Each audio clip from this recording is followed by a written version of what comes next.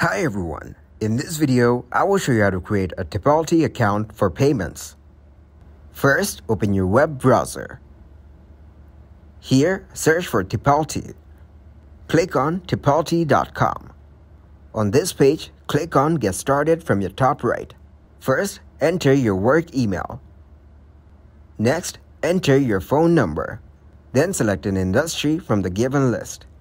Now, select your country. Select your company size. After that, you need to add your first name.